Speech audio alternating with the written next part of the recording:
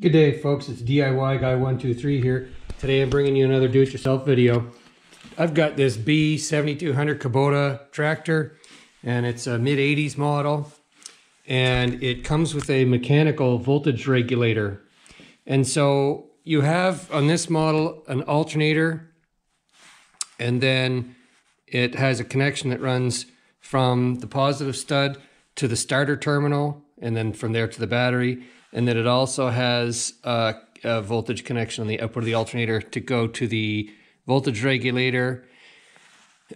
And then on the other connector on the alternator, this 3-wire connector, some of the wires run to this voltage regulator as well. And I'm not going to get into how to diagnose this. It's if you don't have a wiring diagram for your machine, it's pretty difficult to figure out where these wires all go. But just basic theory of operation is what I want to talk about in this mechanical regulator.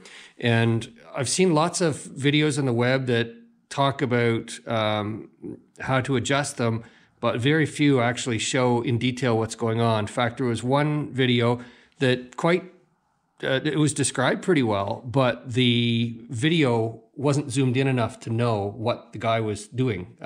So there are two solenoids on this mechanical regulator. This one activates when the key is on and the voltage on the battery is lower than the voltage output from the alternator. And so this generally is on all the time that the engine's running. Now, so this one should come on. Now this one is the regulator. So that connects the alternator output to the battery, but this one regulates the voltage that is applied on the armature winding, the field winding of the alternator. And when that voltage is 0, then the alternator doesn't put out any power, basically. And when the voltage is high, like 12 volts, like battery voltage, then that triggers the output of the alternator to be even higher. So you can see here, I'll try and zoom in because this is what was missing in other videos I've seen. There's this very thin piece of metal. I'll try and show you from a couple of different angles. It's getting in the way of my lighting here. Right? So there's this little spring type effect here. And that is connected to this part, which is the relay. And you can see how that will flex. Now, as voltage is applied to this coil, it induces a magnetic field which draws this in. And that's what cuts in or out, I don't remember which is which, the field voltage on the alternator. And so, again, I'm sorry, I don't remember if this is in the charging mode or if this is in the charging mode. But regardless, whenever it's in charging mode, battery voltage is applied to the field winding, which causes the alternator to output high power, which charges the battery, and that will raise the battery voltage. And then when the battery voltage rises high enough, this will cut out. And so it's this back and forth motion that regulates the battery voltage. As you turn headlights on and hazard lights and other electrical loads, the duty cycle will increase. In other words, it'll be charging more, a larger percentage of the time. Now, to adjust, people talk about you're adjusting the battery voltage. What you're really doing is adjusting the duty cycle, the amount of time that this relay is engaged versus disengaged. And I'm going to gently pry this away. I don't want to bend this piece right here, but I'm just going to gently pry this away so that you can have a better look on what it touches. It touches this piece, okay? This heavier piece of metal right here. Now, you want to adjust the voltage of the tractor while it's running. You should warm the tractor up, run at about 2,000 RPM, so fairly high, and adjust it from there.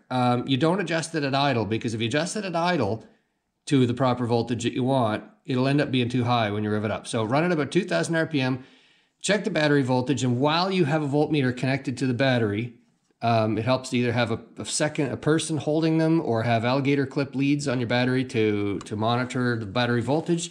And basically, take a pair of needle nose pliers like this. Now, I've already adjusted mine, so I'm not going to fiddle with it.